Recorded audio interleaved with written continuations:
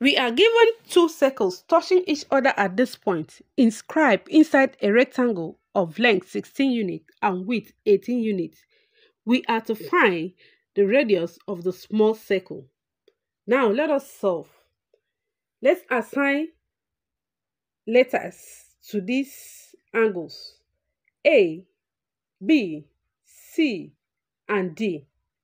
Now let us draw a line from the center of the circle to touch the tangent line. This line is perpendicular. So let us call this point P. Now let us also draw for the small circle from the center to touch the tangent line, and let us call that point Q. Let's call here this point R, and here let's call it S. The diameter of the big circle will be the length of the rectangle. The length of the rectangle is 16, so the diameter of the big circle will be 16. So PR is the radius of the circle. Since the diameter is 16, PR will be 16 divided by 2.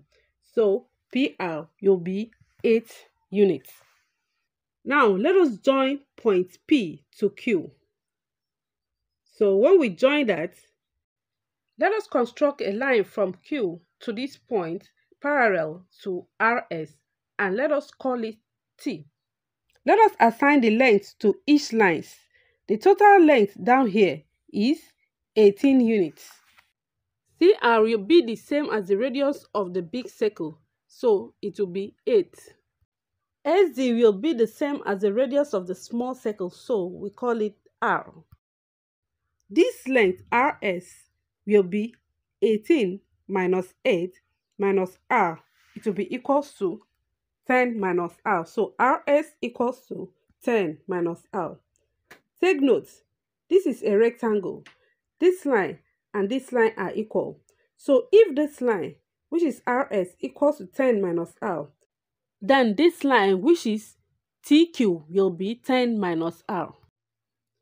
QS is also the radius of this small circle, so let's call it R. QS and TR are equal, so TR will also be R. PR equals to 8. So here, PT equals to 8 minus R. For length PQ, the radius of the big circle is 8, and the radius of the small circle is R. So line PQ will be equals to 8 plus R. So we have a right triangle here. So we will use Pythagoras theorem, which says that the square of the hypotenuse is equal to the sum of the square of the other two sides. So we are going to have the bracket of 8 plus R squared equals to the bracket of 10 minus R squared plus the bracket of 8 minus R squared. When we expand the bracket, we have this. Now look at it. 64 is going to cancel 64. R will cancel R, and we are left with this. So now let us add them up.